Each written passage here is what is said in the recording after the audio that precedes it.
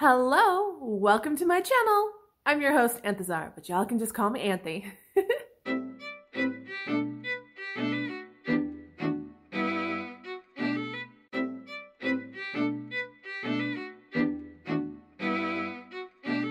This video is all about me trying to figure out what project to do for Camp NaNoWriMo.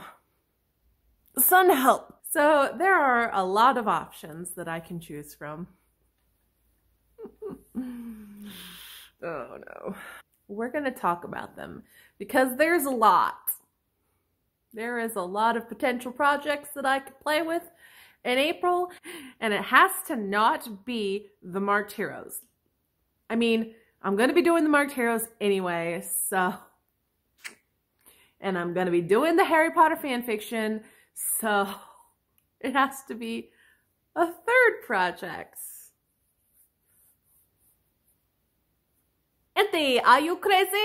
Very crazy. So let's start off the list, shall we? Memory Relic. Now I've talked about this. You saw me outline the first 2 chapters of it. The basic premise is there is history in this world where there is a reincarnating hero and Dark Lord, and there's always a constant cycle of hero defeating the Dark Lord. It's been a while since the last cycle, and so most of the people view it as legend and stuff. And much of the time, the hero defeats the Dark Lord without anyone really knowing about it.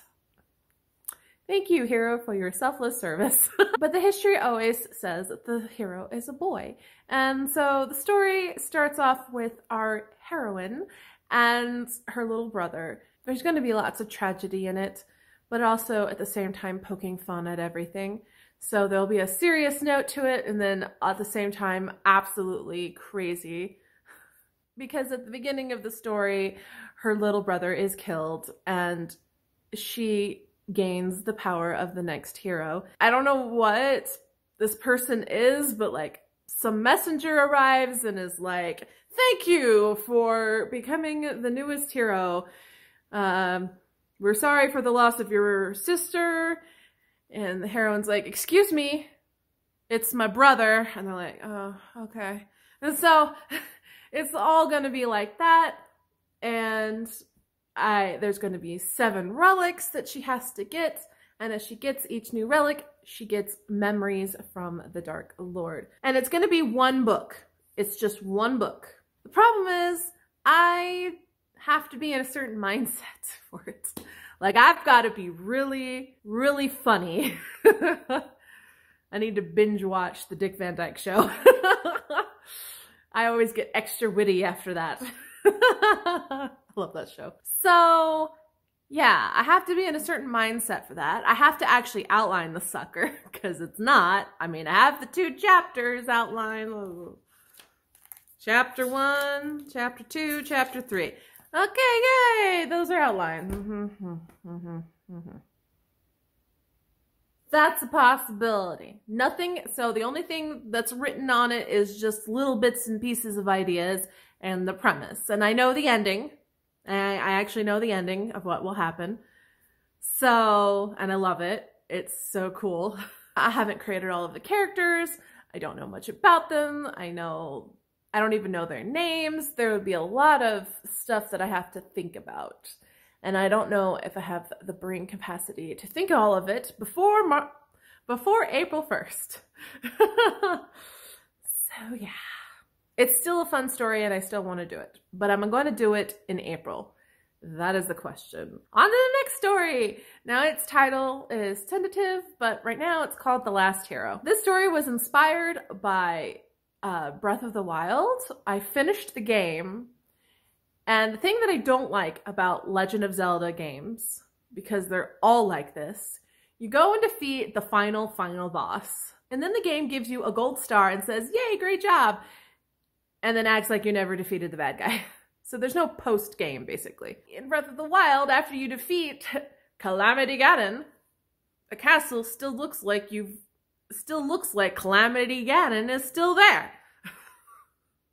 I hate that. And so it got me thinking about what would happen to the hero after going through the trials of being a hero, and I came up with an original story idea where the hero defeats the bad guy. The book opens with the bad guy dead, and our hero is drenched in blood. His name is Vaughn. The entire castle is killed. Everyone is dead in the castle, in the courtyard, and in the surrounding town, and the castle is in flames. And he is exhausted and has been through a great trial, and he doesn't know what to do. And for a brief minute, he thinks to just stay in the castle and burn with the rest of them. But his self-preservation wins out, and he leaves the castle. And the story starts with him struggling to find out what to do next. There's already 10,000 words written on this story. I have no idea what the ending is, but I do know the characters. I know the hero. I know two of his companions that he meets up and becomes friends with. I just wanted to explore what it would be like for the hero, kind of experiencing PTSD as well, and still being a hero, fighting monsters for villagers and stuff like that, and he's powerful, but at the same time lost and alone because the castle has been destroyed, and the world must recover after their kingdom has been destroyed. And the world is still besieged with monsters and whatever. That one is a more grim and dark story that focuses on friendships and deep struggling things for our hero. I really like this one a lot. I'm probably more inclined to do this one than I would be for Memory Relic. Like, Memory Relic is a lot of fun, but like, it just depends. What mood am I gonna be in come April 1st? Am I gonna be in that satire type mood, or am I gonna be, let's go grim and dark? So yeah, who knows? That doesn't mean that this story is not without its funny points. One of the characters that he meets is, his name is called Aziel, and he is of a different race. I haven't quite figured out what race, but he has been very secluded. His race is very secluded from humans, and they're very different. And so he doesn't understand what human affection is. So when he sees two people engaging in kissing, he thinks that they are chewing on each other and trying to consume each other. And he's like, cease and desist. So that's his character. So it's not without its funny points. It's just very different. And it does have 10,000 words on it. That does make it easier to write, but it has no real plot direction as much as, say, Memory Relic would have. And the last hero would only be one book. On to the next one, Ascendant Lost, which is probably going to be at least 2 books, probably more, because I really like all of the characters. So Ascendant Lost has 13,000 words written on it. All of the characters are really known. There's a lot of them. There's at least 8 characters, and I know all of them, and their personalities, and their wants, and their desires, and all of it. This story came with an idea and has evolved over time, but the story starts off with these siblings fighting and living together. Something catastrophic happens, I don't know what yet, and then they are teleported into a new world. But they're all separated, and many of them think that the other of their siblings are dead. Our main character, Zephyr, is with his sister Selena. The story goes that they are taken in by a village, and they're taken in by the hall that has all of these apprentices to this main magician. Except they are basically captives. And then one day, Selena goes missing, and Zephyr has no idea where she's gone. And then they all claim that he never had a sister in the first place. So he is determined to find his sister. In the process, tries to do magic and gets turned into a cat. That was the original premise of the story, and it's evolved and gotten more complex. And so he runs away as a cat and doesn't know how to get out of it. And he meets my favorite character, whose name is Quietus. And he sees the cat and is excited because, yeah, he's a sociopath. So he sees a cat and he thinks, oh, this is going to be fun. How can I torture this critter? But because Zephyr is highly intelligent for cats, Quietus is rather intrigued by the cat and ends up keeping him. And that's how the kind of story goes. And so part of the story is Zephyr trying to not be a cat anymore and go back to being a human. And then his next part is to find his sister. So, and then all at the same time, his other two siblings, Everanth and Lane, are lost in this world. And I don't know 100% what happened to Selena, but something happened to her. She's alive though.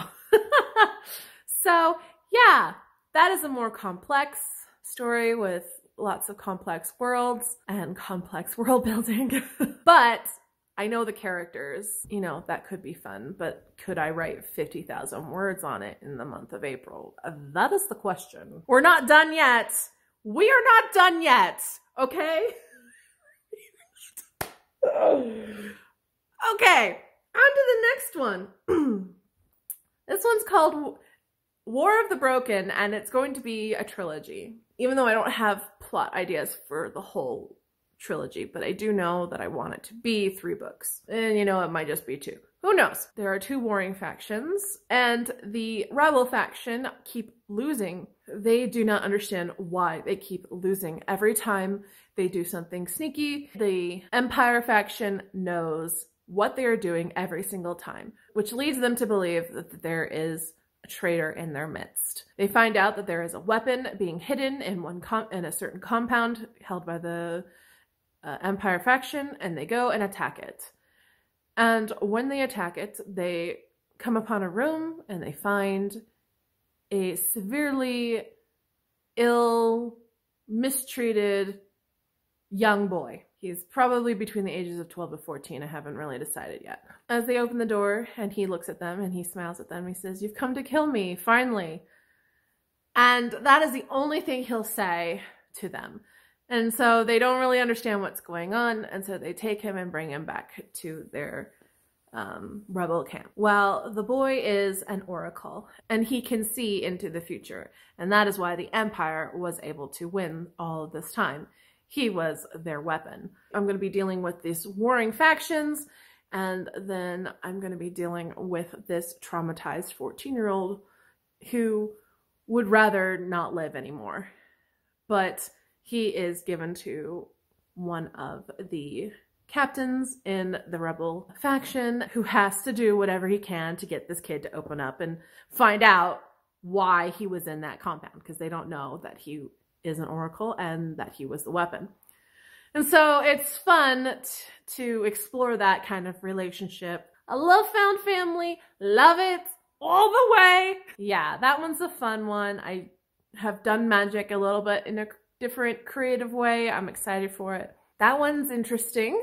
Now, War of the Broken has 8,000 words in both actual writing and in outline, but it's not 100%, you know, outlined. Next on my list is book 2 of the Beyond cycle, which is the sequel to my already published book, Beyond the Alluring Sky. It has the tentative title of Beyond the Cunning Shadows.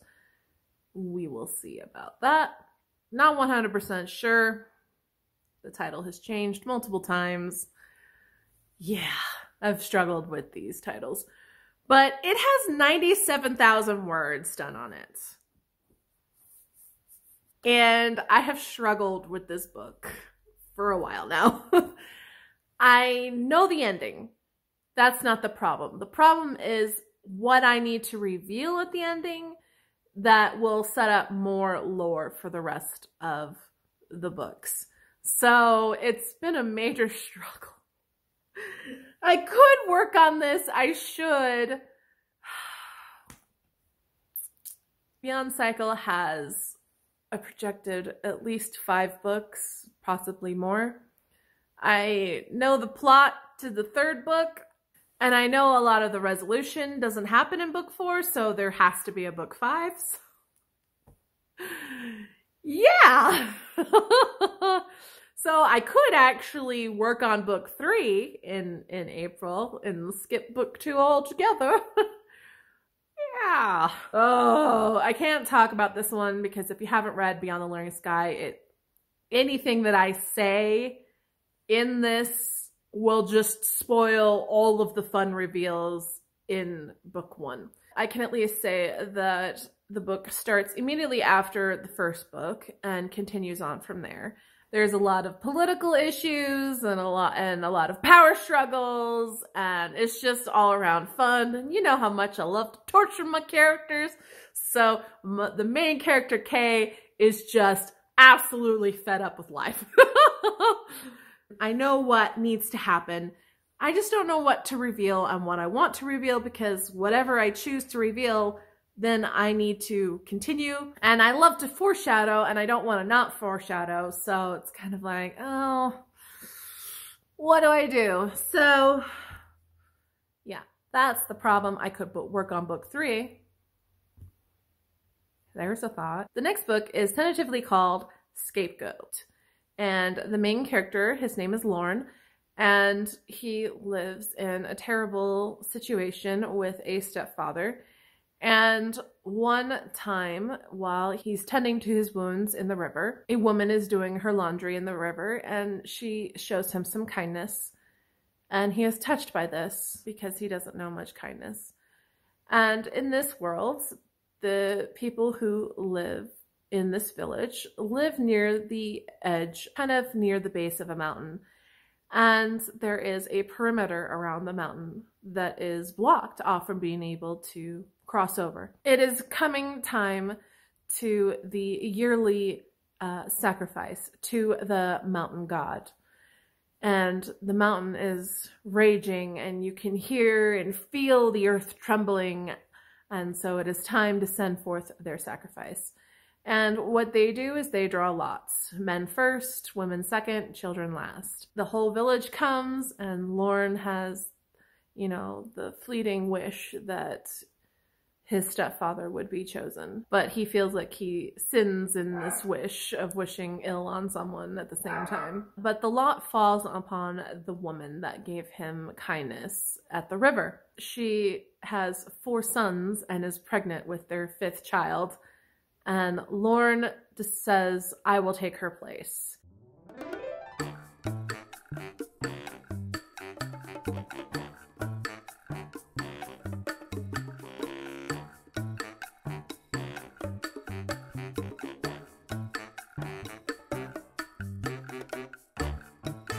And that is how the book starts. And he is then taken to the base of the mountain and must go and be a sacrifice to the mountain god. That's where the story starts. It has 35,000 words on it. I could revise it and fix everything. It doesn't have an ending, kind of. I need to work on that, and I kind of ended my writing of it on a reveal, and then I stopped writing it. So yeah, that has a lot on it. There is so much I could do with that, but yeah.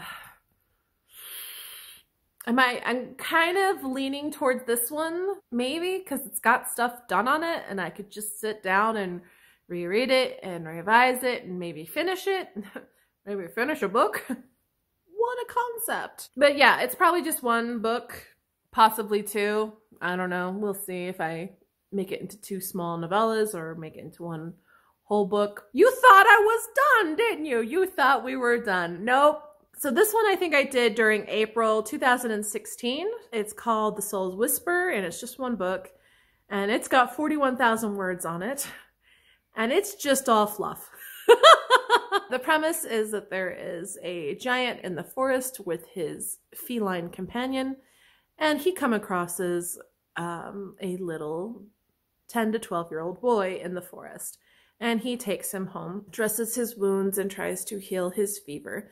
And this little boy is just the most talkative little creature on the planet. And this giant, who has been very secluded, doesn't really know what to do with him.